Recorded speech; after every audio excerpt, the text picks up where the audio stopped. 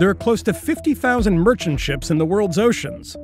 They transport 90% of international trade and contribute 2.2% of emissions to the atmosphere. That's as much as a large industrialized nation. But the shipping industry doesn't have any plans to reduce its huge environmental impact, and nobody's forcing it to.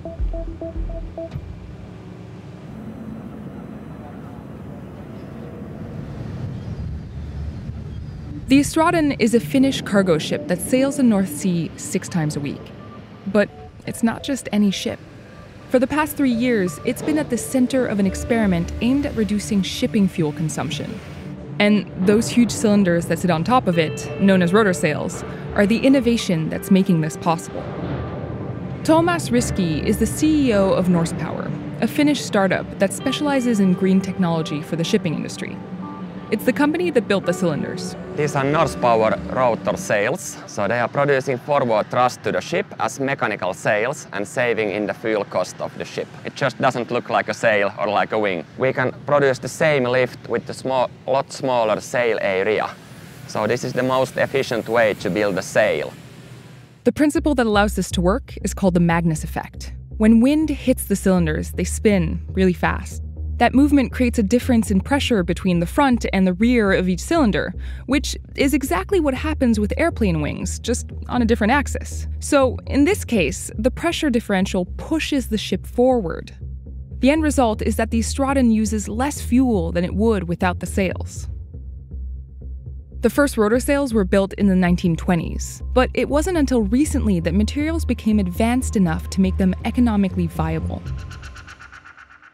How much fuel do you save when these rotor sails are going full power? In long-term average, to save roughly 400 tons of fuel per year.